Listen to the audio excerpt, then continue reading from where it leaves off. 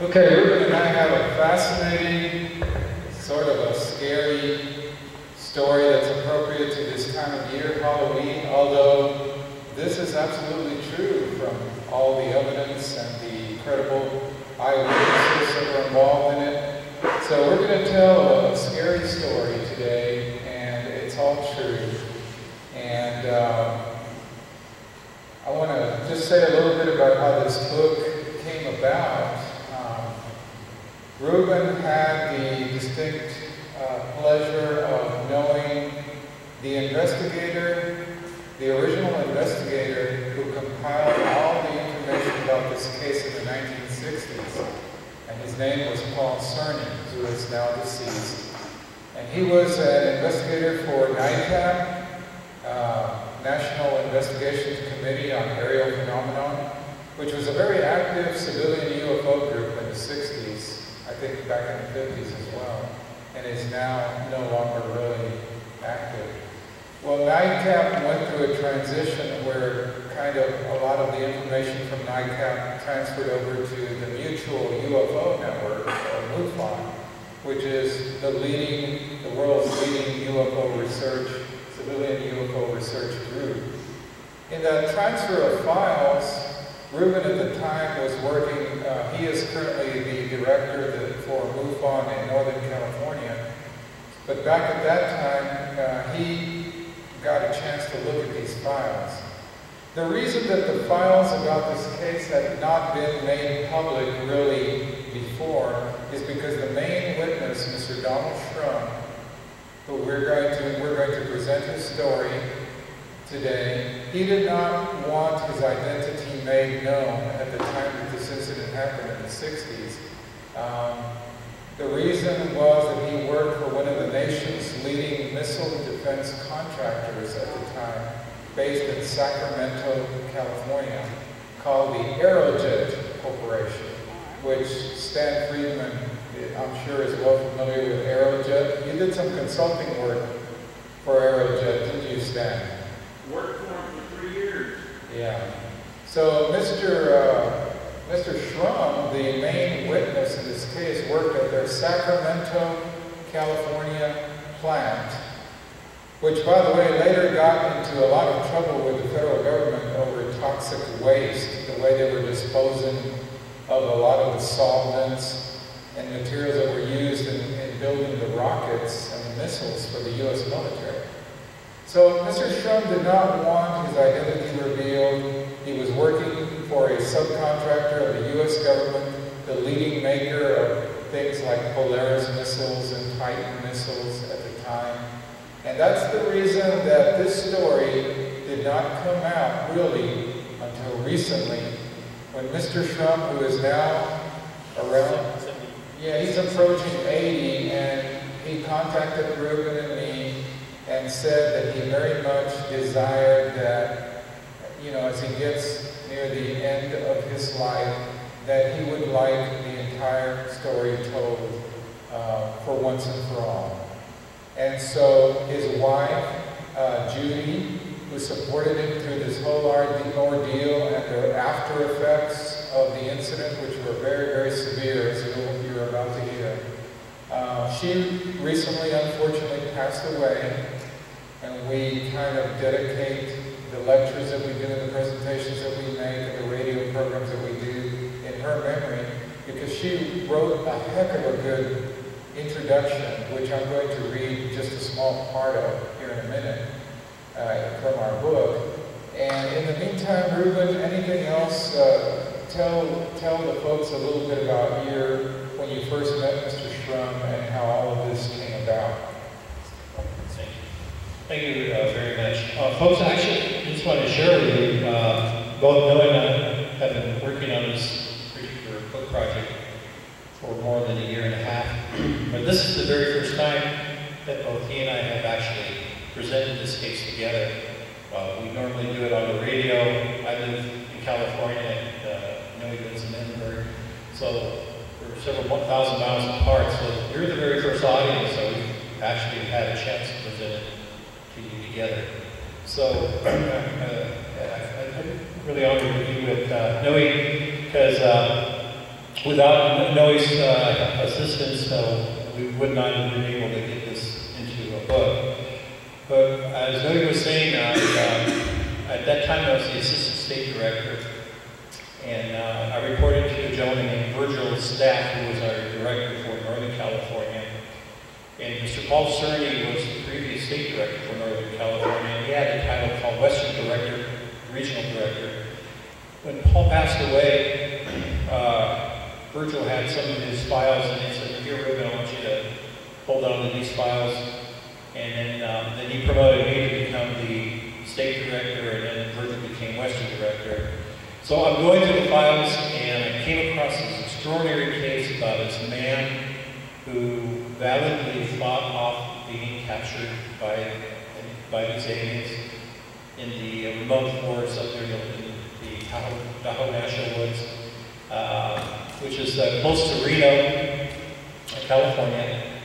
But it's his tale of his own personal war in the world, where he fought bravely for a period of time throughout the night before being captured. This is going to be his story. We're very fortunate that when I went to visit him, his son helped us to capture his interview on video, so that way you're able to see it, and Noe I put it into a very beautiful format, so you'll get a chance to see it. There's a lot of detail that we're going to try to cover as much, but most of the detail is in the book. So anyway, I'd like to now go ahead and work with Noe, and we'll present the election. I'm going to read just an excerpt of this beautiful introduction to the book that was done by Mrs. Donald Schrum, who lived through this experience with her husband. And Mrs. Schrum, as we mentioned, just unfortunately passed away 3 months ago? April. And we were very, very sad to lose her. She was so excited, though, the day that the copies of this book arrived. We sent them the very first copies that were printed, and her son sent us back pictures of them opening the box of the books, taking out the books, holding them up for the camera, and it was, you could see the emotional impact of having their story finally told in full detail. And she wrote in the foreword to the book, "On a dark night in the Tahoe National Forest of Northern California in September 1964, my husband Donald Schrum encountered 2 unidentified flying objects and spent 12 desperate hours struggling for his life against aliens that seemed determined to abduct him. As I write these words, it has now been nearly 50 years since that fateful night when his bow hunting trip turned into a nightmare. That nightmare still reaches out to us from beyond time and space and continues to affect all of us to this very day. My husband's strange experience forever changed the course of our lives, and rarely does time go by without our remembering that horrendous night in 1964. Following this strangest of all experiences, Don and I sought out answers to our many questions about what happened to him. We turned to scientists, UFO investigators, doctors, the military, and others, but to no avail. Back in 1964, the kind of experience that my husband underwent was rare in the annals of human history. Few others on planet Earth had ever experienced such a frighteningly close encounter with alien visitors and lived to tell about it. Immediately after his UFO encounter, my husband suffered severe emotional trauma of the kind that has been observed in other alien abduction cases that have since come to light, such as that of Travis Walton in 1975. For about a year and a half after the incident, my husband suffered horrible dreams, overwhelming anxiety, and dreadful fears that the strange creatures he encountered in the forest would come back for him again. He was haunted by the sounds and sights that he experienced during his encounter, and the slightest trigger brought back a flood of anxiety. The after effects that he suffered, or the after effects of what he suffered, would be called post-traumatic stress syndrome today. But that diagnosis was not available back in 1964. And I'm going to skip to the end because these were actually some of the last words that Mrs. Schrum wrote before she passed on. After all these years, and for the first time ever, we are disclosing in this book the entire story of my husband's amazing UFO encounter, in hopes that others may learn from it, and that others may finally know precisely what happened to us, and that perhaps even so many years after the fact, somehow we might be able to gain additional insight into exactly what did happen in that dark forest. Ruben and I are hoping that wherever she is now, she now has that insight.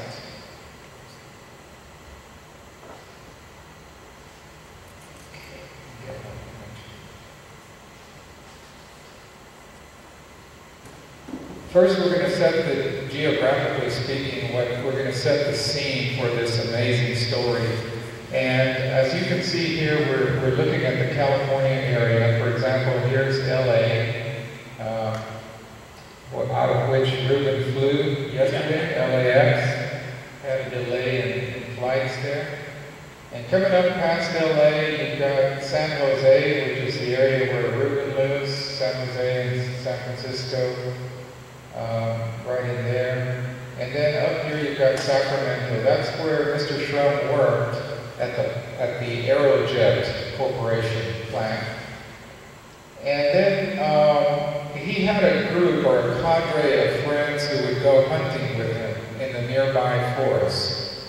And they went hunting most often with rifles. But this was not rifle season yet, and they wanted to go hunting. So they decided, they had a long weekend, they had Friday, Saturday, Sunday off, and they decided to go bow and arrow hunting. And so he and two close friends of his, who also worked at Aerojet, were the ones involved in this story. And they went up here, right here in this area. Have I got that straight, Ruben? Right about there. There's the highway that goes between Sacramento and Reno. And right in here, you see kind of a shaded area. That's where the Tahoe National Forest is. So here's a close-up of the area. The three gentlemen, Mr. Schrum and his two companions, went there, and September 4th, oops, I didn't mean to do that, sorry. September 4th, 1964, and they decided to set up camp. The highway runs right up through here, and so they just traveled, they parked up here and traveled by foot down and established a base camp. Mr. Schrum told us right alongside the Loch Levin Lakes. Anybody familiar with this area of California? Know anybody who's been out there? Ruben just went out there a few weeks ago to kind of look over where all this happened. And it pretty much still looks the same, very rocky, hilly, forested area. Well, they established their base camp down here, and then the three hunters went down. They stayed together for a while. They didn't have any kind of communication devices that they were using. They were just kind of signaling each other. They remained within view as they worked their way down these ridges.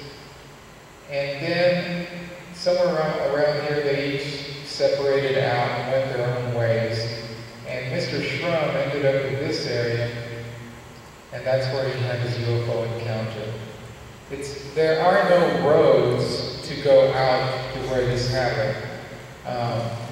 The closest you can get is up here, one of these small roads,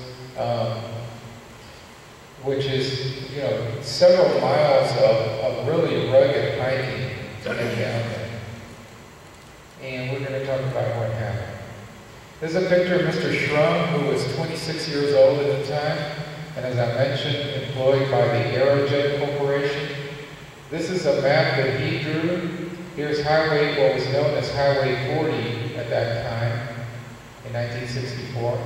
Here's Sacramento this way, Reno this way. Here's a small town, and it's still small, right? Very small. It's a tiny little village, Cisco Grove. And then Mr. Sherman indicated that it was 3 miles to where they established their base camp, right alongside the Loch Lake Lakes. And then, of course, you know, I mentioned that they came down this way. And finally, Mr. Sherman ended up in this area, and that's where he had this really strange encounter. We're going to pick up the story from Mr. Shrum himself, so he can explain that they were out hunting, they became separated from each other. He essentially became lost. They hadn't actually been to this area before, and so he became separated from his companions and got lost, and it was getting dark. There's a lot of bridges and places where you could really hurt yourself, plus the fact that you could encounter wild beasts there. So they had agreed that if they became separated like this on previous hunting expeditions, they had agreed that they would each find a safe place to rest for the night. Rock, a large, a cave or a group of boulders where they could be protected from predators, that would be good. And he explains here how he came to the decision of the tree that he decided to use as a shelter for the night. Well, we getting ready for the evening hunt, and I went down one ridge, and this one friend of mine went down the canyon bottom, and the other went down the other ridge. And when we got to the end of the ridge, it was just a sheer drop off where I was, so I had to backtrack and go down around the other side of the ridge. And by the time I got to the bottom, it was pitch black. And so I stumbled through the brush. I couldn't see nothing. It was just dark. Before the moon comes up, it gets really dark in the mountains. And like I said, I crashed through the brush and stuff, and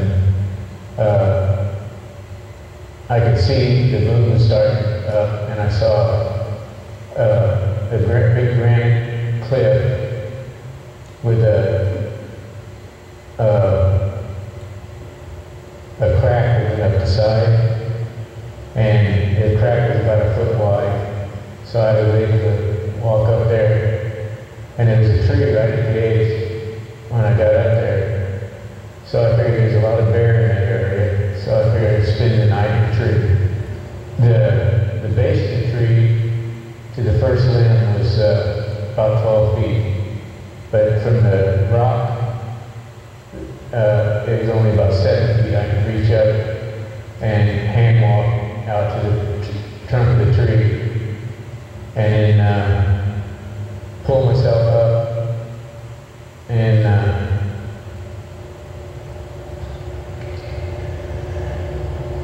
anyway, there was two limbs come out on an angle, and then there's one that I sit on, and then I put my foot on the other, and so I was figuring on spending the night up there. How far away was the tree to the campsite, approximately? Do you estimate? It was probably close to a mile, maybe 3/4. So your campsite wasn't really that far away from No. This is a terrain. Yeah, I was over a mountain from that, so I couldn't see the campfire.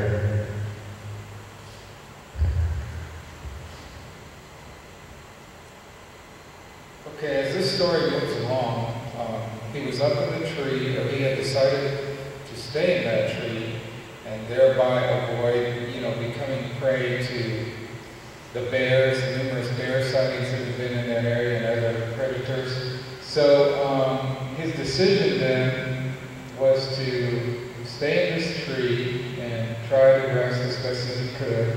He had a belt, an army-type, military-type belt that he was planning to use to secure himself up on one of the branches. So it was at that time that he noticed a strange object off in the distance, kind of a glowing orb of light. He said when he first saw it, it looked like someone was walking on top of one of the ridges carrying a lantern ahead of them, except that it would bob up and down and move up and down. And it was off in the distance, and it seemed to be coming toward him. He saw it coming in this fashion. Once again, his position is right about here. And he, as we're going to hear him in a minute say, first it was kind of meandering in this direction, and then he had the thought that because the three hunters had become separated from each other, that perhaps his two friends had contacted the Forest Service, and they had sent a helicopter out to find him. So he got excited about that, and he built 3 small fires, one on top of, three small boulders here. It's kind of a signal fire, so that these guys that were moseying along like this would see the signal, and sure enough, this object, which turned out not to be a helicopter, but apparently it was attracted by the signal he made, because after lighting those fires, it made this turn and started coming in his direction. It was a very large, dark object. He estimated later it was 120 feet from bow to stern, about 120 feet.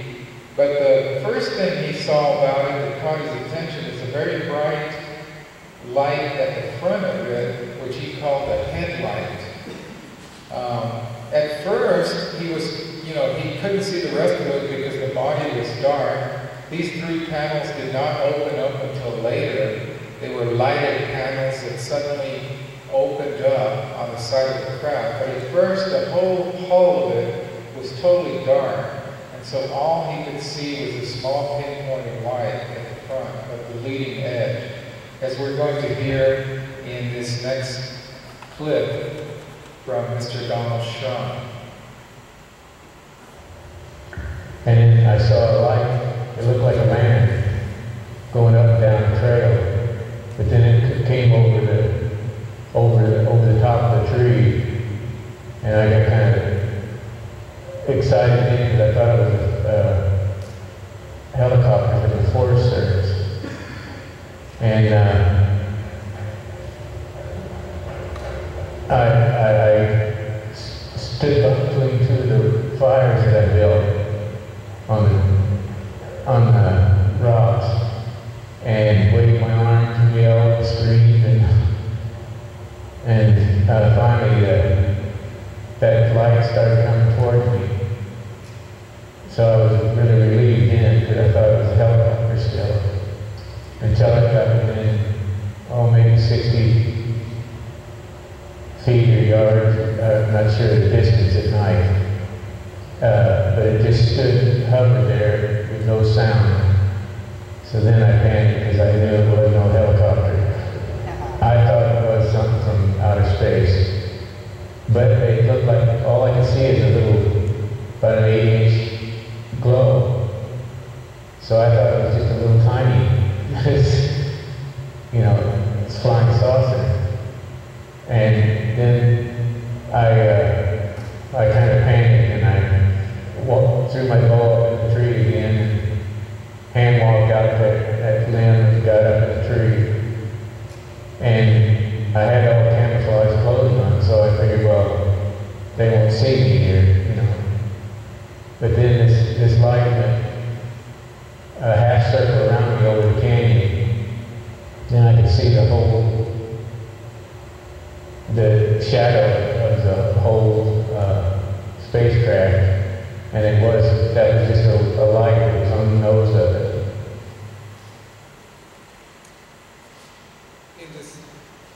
In describing this incident, the subject, Mr. Schrum, later underwent regressive hypnotherapy, and it was then that it became clear in his mind what an immensely large object this was. He described it as a mothership. It was, he approximated the diameter of it at 120 feet. So in other words, like a 10-story tall building turned on its side, hovering just a short distance away from him. This object, Mr. Schrum, who, as I've already mentioned, worked in missile defense, was familiar with the missiles, the aircraft,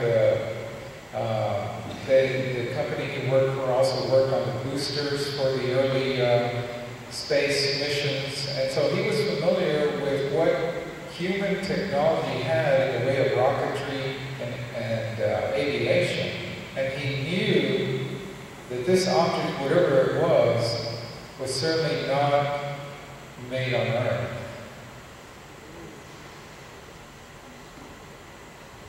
Now, what happens next is extremely interesting and very unusual. Ruben and I have studied many other UFO cases looking for, to compare and contrast what Mr. Schrum underwent with other similar cases perhaps in the past, and we couldn't find any. I mean, this case has a lot of unique characteristics to it.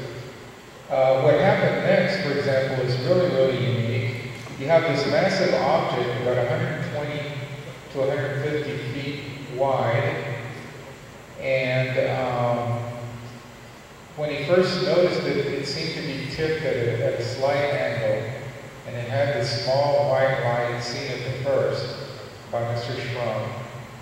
And this hole was completely dark. These three vertical slats were not there when Mr. Schrum first saw the object approaching. But then all these three panels slowly slid open, and there seemed to be illumination coming out of there. So he was up in the tree, dressed in camouflage clothing, and he had his only weapons were he had a bow and 3 arrows. And he was looking at this immense object that went off, toward the horizon. It was so vast. And it was just hovering over this canyon, at about eye level from him. I think we can imagine ourselves being in that predicament, and we probably would have required a change of clothing. Yeah. Camouflage clothing. The camouflage clothing would have had more camouflage spots on it, I think. Okay. So, just to recap, the initial sighting, then he set the signal fires, and then started coming down his way, and then it hung over this ridge or this canyon, and it was just right here. Here are the 3 vertical slats and a small light at the end of it. And here's another, based again on Mr. Shrum's description. There's another drawing, artist's conception of the 3 vertical slats and this huge cylindrical dark object with a blinking light at the front. And then something really strange happened.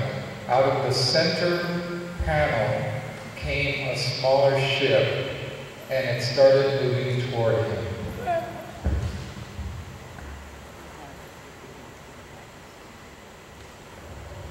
And then I saw 3 panels of light, like windows or whatever. And I saw a flash come from the bottom of the center one. And you saw a dark object go down in the canyon, and I lost track of it. And then the next thing I saw was a little blinking light up on the top of originally where the first one came from. This object that you first saw that left the center of the panel, what did it look like? Well, at that time, all I saw was a flash and saw a dark object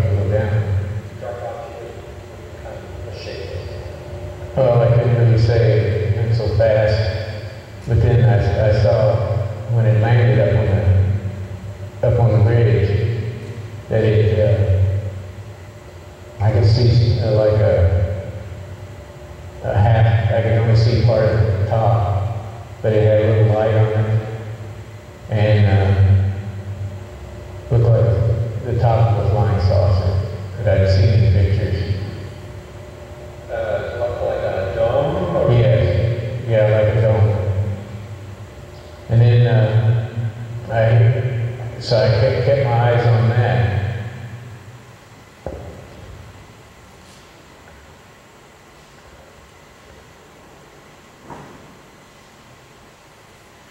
Okay, going back to the map that was drawn by the eyewitness, the ship, the huge mothership, what he describes as a mothership, was hanging just a short distance away from him, right over the ridge of the canyon, right up above the canyon. And then out of the center panel, a vertical slab, came the smaller ship, and it cruised along past him and went some distance away and then seemed to land or stop its movement. So that's where we are in the narrative. And then an amazing thing happened. He saw the first of several entities that came into close contact with him and seemed to be attempting to abduct him. He called the first entities that he saw coming out of this smaller ship, he called them the humanoids. So we're going to listen to his description now. And I heard some thrashing through the brush, and probably 5-10 minutes, these two humanoids come out of the brush, and they kind of broke some of the brush off, and was looking at it. And then they came straight underneath the tree and looked up at me. And I knew right then I was fingered. They found it. Yeah, they found me. Can you describe it for us?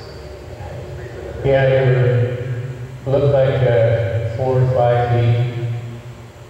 Of course, I'm looking down at them, so they'd be shorter than they probably are. And they had a silvery, like a one-piece suit on, and it seemed like it had the joints, puffy joints, you know, on the shoulders and elbows, and the legs I didn't see that clear.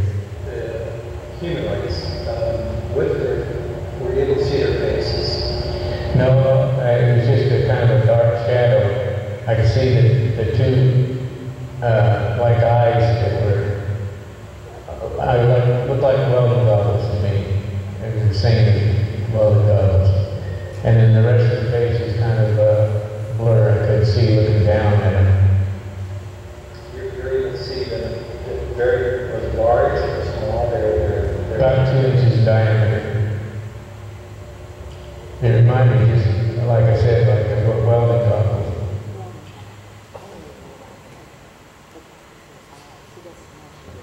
Well, that wasn't the last of the surprises for Mr. Shrum that evening, because another distinctively different type of creature appeared on the scene moments later, which Mr. Shrum thinks, the impression that he got was that it might have been a mechanical being. It seemed to move more stiffly. But in appearance, it was not really that much different from the original humanoid figures. In fact, Mr. Shrum, at one point in the interviews that we've done with him, he said, well, you know, it could have been the same being, but in a bulkier suit, in perhaps a suit that was adapted to some other use. So perhaps it was the same type of being, but just in a different suit. But however, as I mentioned, his general impression was that this was some kind of mechanical being. And so we refer to it in our book as a robot creature, or robot appearing creature. And we're going to hear Mr. Shrum's own description of that. And then I saw 2 flashing red, orange lights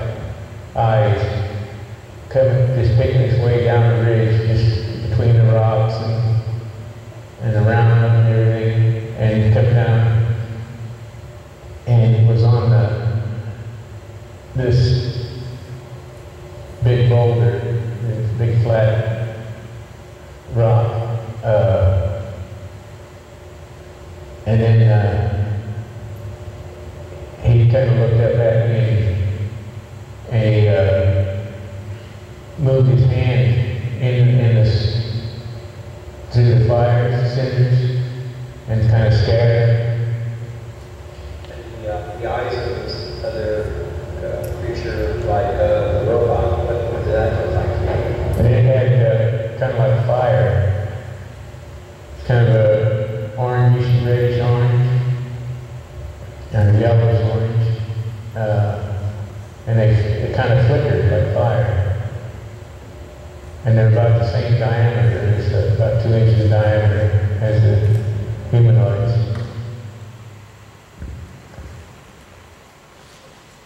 I should mention that this figure up here was actually drawn by Mr. Schrum right after the encounter, and it was he gave his full testimony in 1960, just a few months after the incident which occurred in 1964. He gave full testimony about it, but he asked that his name be withheld. So when Mr. Schrum contacted us and told us the story over again, and not that we didn't trust him or anything, but we took the testimony that he gave in 1965, and Ruben and I transcribed it word for word because it was in an audio cassette recording. And then we took the text of it and the text of what he said just a couple of years ago when Ruben first interviewed him. We compared side by side, and in 50 years, his story had not changed, not an iota. I mean, that's how vividly, the gentleman is around 80 years old, and that's how vividly it all stuck in his mind. You know, I just want to say, just follow his body language and see how he's recollecting. But when he was sharing that information, it was evident it was happening right there. And of course, he's still very much was traumatized by it as we get more into it.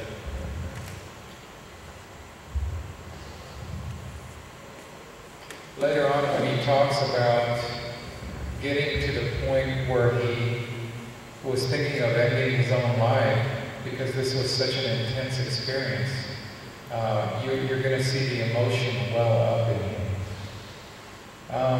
So what happened next is the introduction of these new creatures, the robotic appearing creatures. They came up to, one of them came up to the base of the tree, and it issued forth out of its, what we would call the mouth, from the lower part of its face or jaw, this billowing cloud of smoke that slowly rose up into the tree where Mr. Schrum had taken refuge. And we believe that the gas or vapor that was used on this occasion was some type of asphyxiant. What it did was it caused Mr. Schrum to temporarily black out for short periods of time. He would come to fairly quickly, but it was apparently an attempt by these creatures to render him unconscious long enough for him to be taken, abducted. And so this went on for quite some time, that these creatures would issue this gas and he would snap out of it after falling unconscious for a short while. And he's going to describe in his own words what happened to him. Then he cut down up on the rock. He was about 7 feet from me. And then he touched his mouth, and the kind of steam vapor come out of his mouth, and it lit up his face so I could see some detail. And then I blacked out, and that steam hit me, or I guess it was kind of took the air from me. And I gasped for air and blacked out. and it fell over my bow. That's the only thing that kept me in the tree. And then, so I figured they were out to get me then.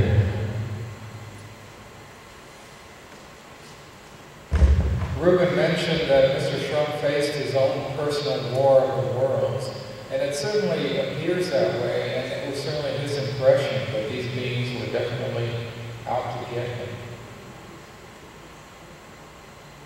So Mr. Shrum had in his possession at the time of this incident virtually no form of defense other than the bow and 3 arrows that he had been using for his hunt.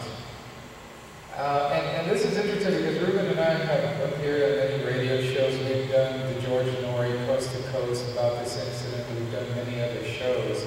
And over the course of time, you talk things through, you discuss it with other people. And one of the things that we've come up with is, there have been many close encounters with UFOs and the beings from these craft where modern technology, modern weapons fail to operate during a UFO encounter. In other words, the rifles won't fire. The technology will not work. They exercise apparently some sort of power, some sort of energy field. But Mr. Shrum did not have any of these more technologically sophisticated weapons. He had one of mankind's most primitive weapons, which is the bow and arrow. And so apparently that's what made this type of weapon effective in this case, in that he was able to use it and hold them off for a bit longer, as we will hear in this next video clip. So I had a 60-pound bow, which is a very high velocity, and I shot, seeing as how the robot, the only thing that was causing me harm, I shot the chest area, and it had the velocity of a rifle at that distance, because I'm only about 7 to 8 feet from it. And when I hit the chest, the spark would fly like electrical, like an arc welder kind of. And then that robot backed up and almost knocked me down. He kind of fell back against the rock, and the two at the bottom took off and headed for the brush and stood out there about 30 feet from me. And then I shot 2 more arrows, and it was about the same time sequence that these 2 humanoids would, every time I would shoot, they'd go back up into the brush. Just almost out of sight. It's a remarkable story, and we're getting to the really exciting part now. This is a picture that Mr. Shrum gave to Ruben just a few years ago.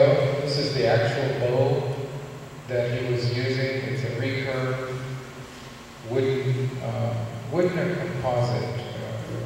Wooden bow. And this is one of the arrows, not one of the actual arrows, but a similar arrow to what he used in the incident. So he had expended the only ammunition he had, which was the 3 arrows, and he was running out of options as he saw it. One of the things he did think of, being an avid outdoorsman and hunter, he was thinking of ways to survive this ordeal.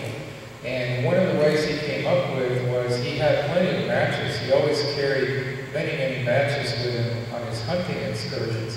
So the immediate thought that came to him was he could light up pieces of his clothing, branches from the tree and throw them down, because he had noticed that these creatures seemed to be particularly interested and kind of perhaps a little tentative when they were looking at the fire, at the burning embers of the 3 signal fires he had lit earlier in the evening. So he noticed that they seemed kind of scared or tentative around the still glowing embers at the base of the tree.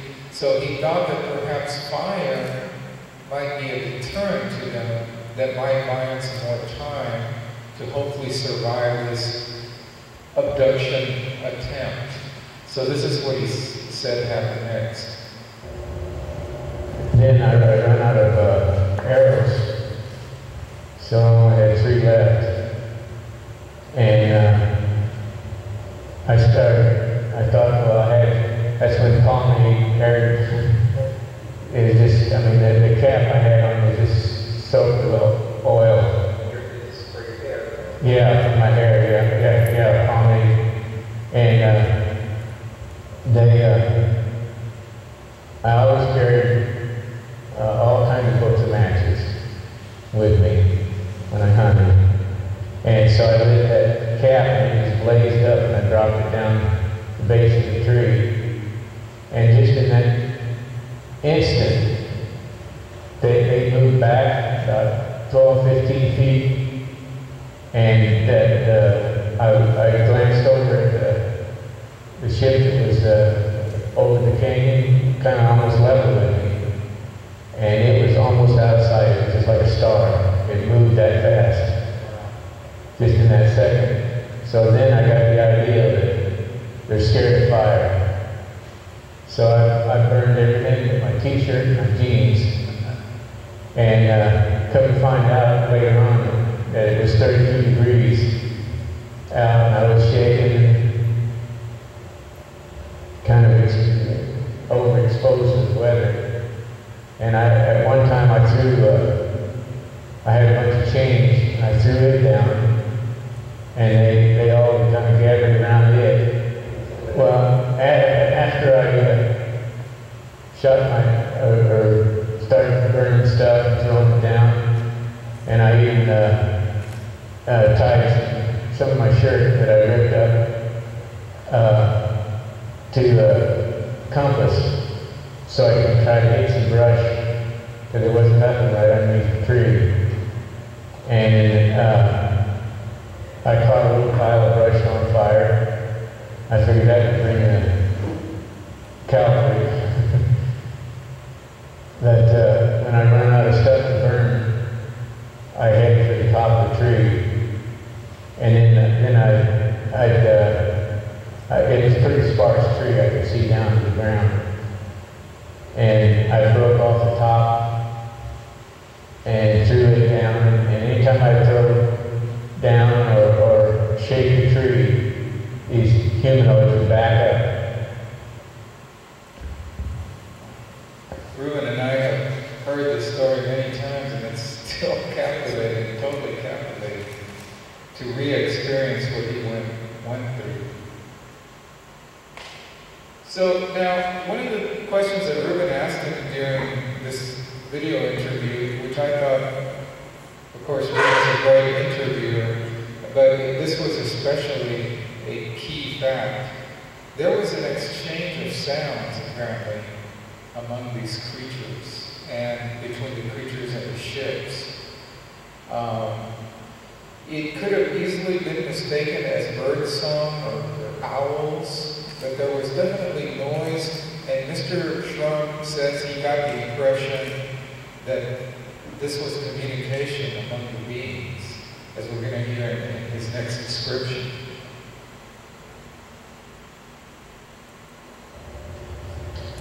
Did you hear any noise between them in communication? Was there any? You know, I heard kind of a cooing or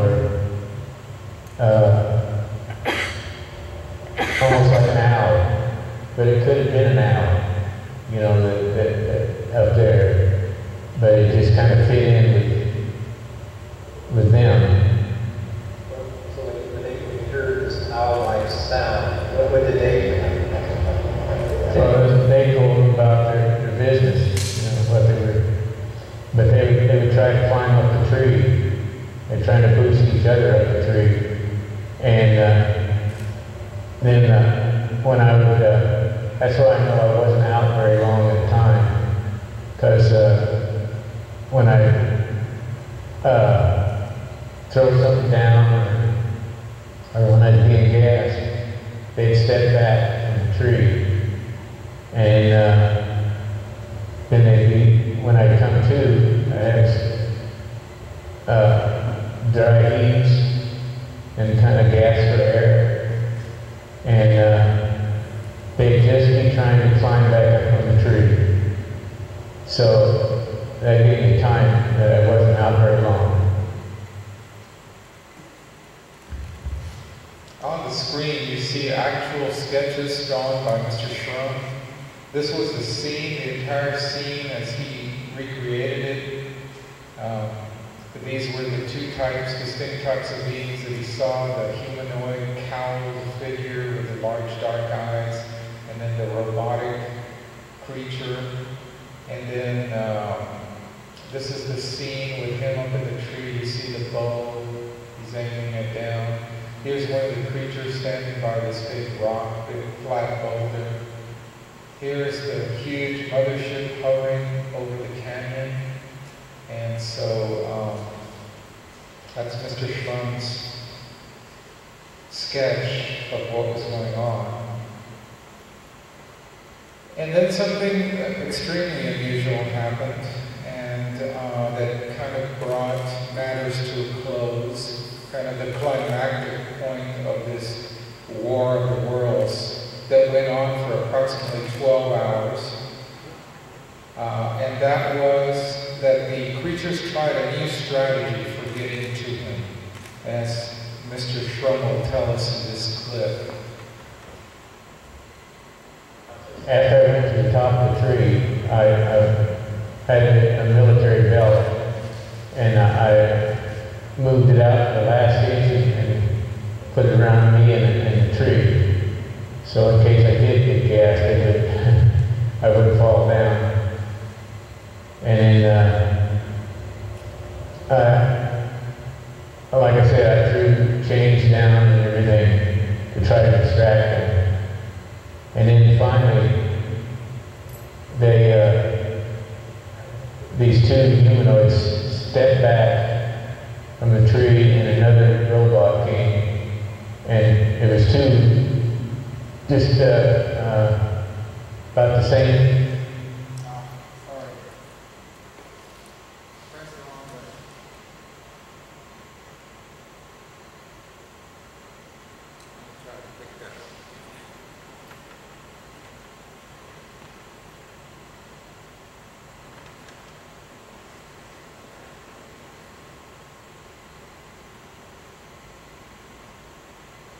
After I went to the top of the tree, I had a military belt, and I moved it out the last inch and put it around me and the tree.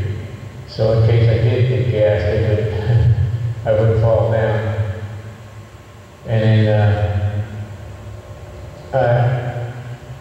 like I said, I threw chains down and everything to try to distract them.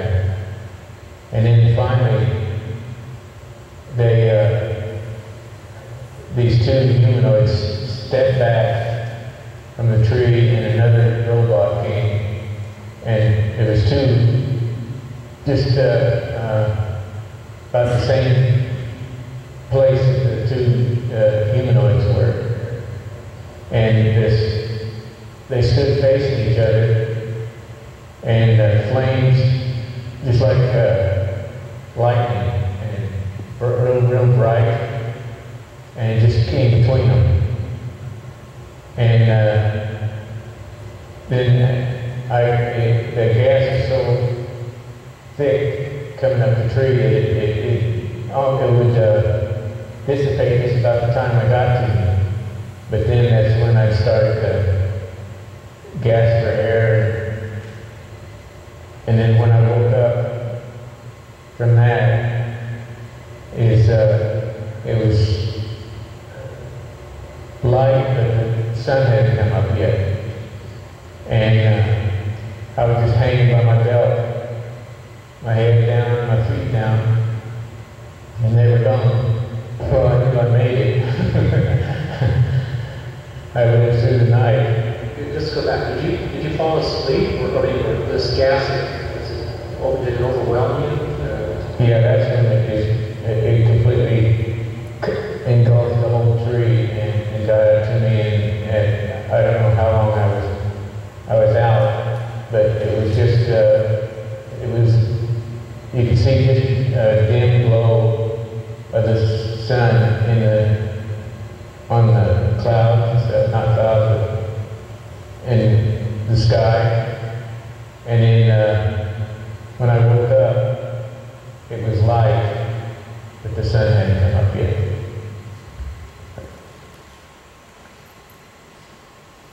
We're going to pause here just for a moment and tell you that for years, Mr. Schrum was very, very concerned that during the spinal blackout period, the spinal period in which he was overcome by the massive volume of gas, and he passed out for much longer than before, he was concerned that they had actually reached him after that and had,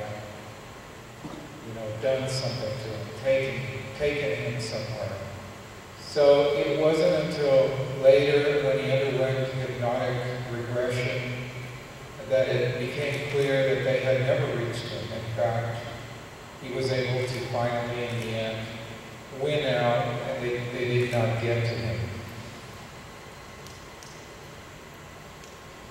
He said that when he awoke, he was kind of hanging by his military-style belt in the tree.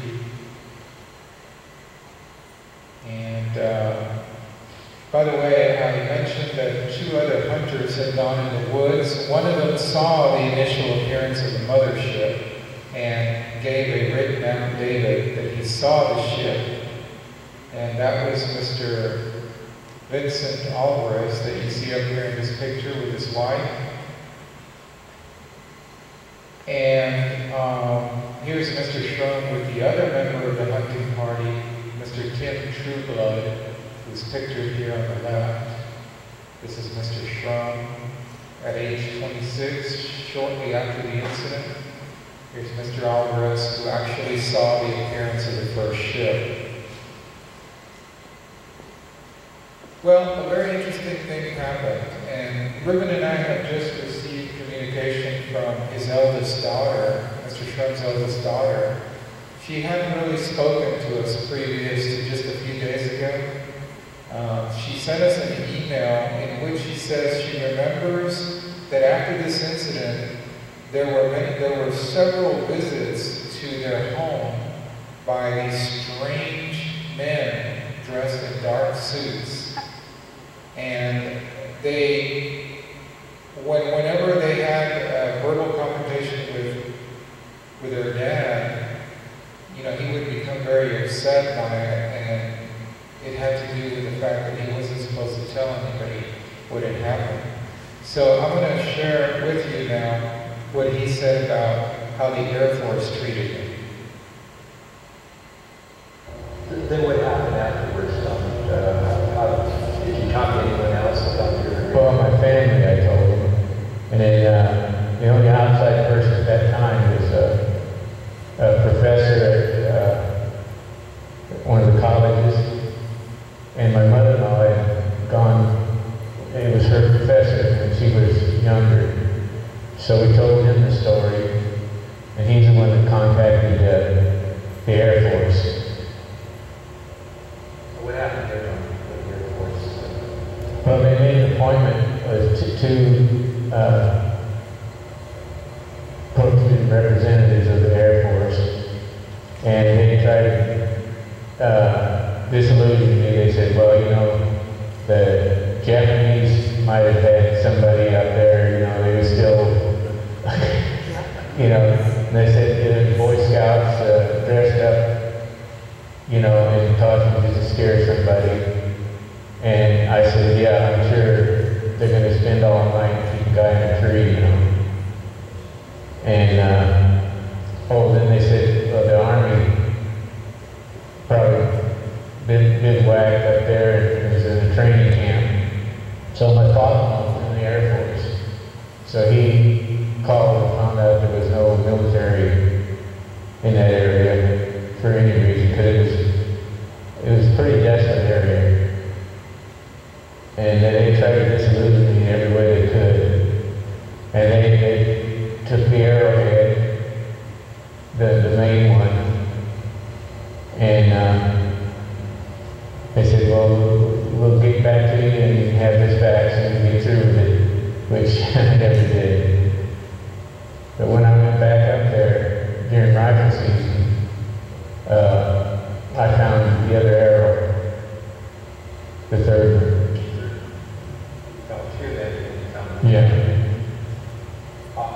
And when we went back, the area had been raped.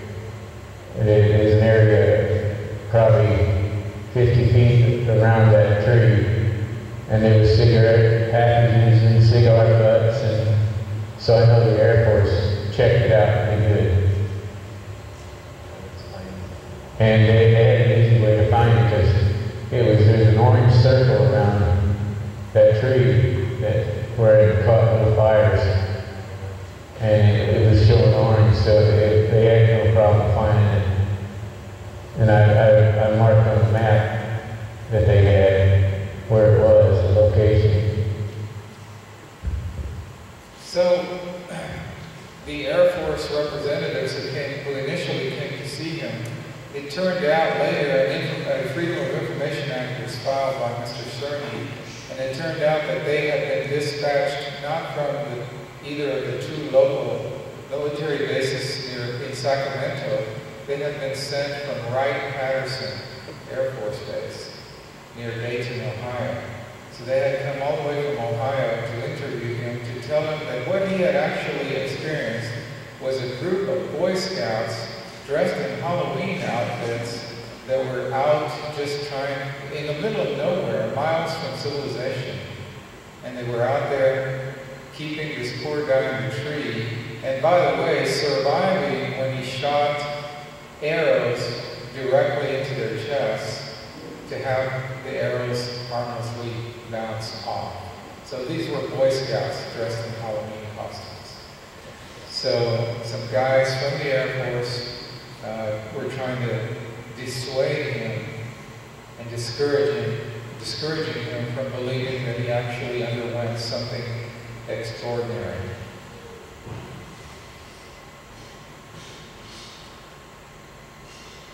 So, as you can imagine, this had a tremendous impact, not only on his life, but on his entire family's rest of their lives, even to this day.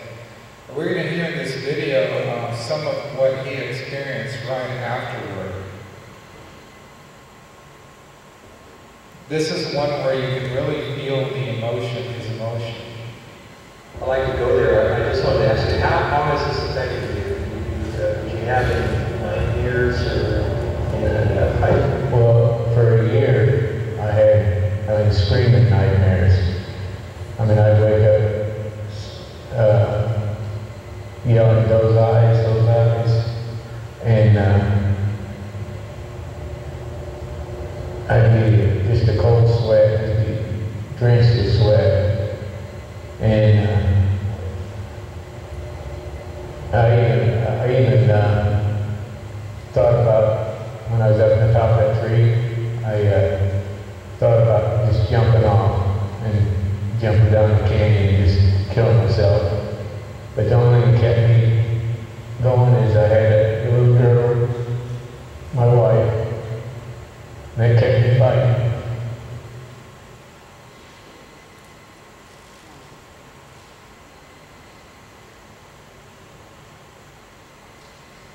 So, it's a remarkable story, and one that not many people have heard, because as I mentioned at the beginning, he withheld most of the story and the identities of those involved until just recently, when he contacted us and asked, if we would be interested in writing a book. And unfortunately, shortly after the book was published, we lost Mrs. Shrum, who died in April of this year. And Ruben, I'm going to have you come forward with some closing thoughts and then any questions the audience members have about this remarkable story. Thank you, Noe. As you mentioned, Judy definitely, it was her wish to help support her husband through this ordeal of us publishing this book. And the book itself was what I call synchronicity, because it took a while, and then as everything came together, so we were able to get the book out, and we fulfilled her wish. And we hopefully enlighten you as to one of the most interesting cases that we've found.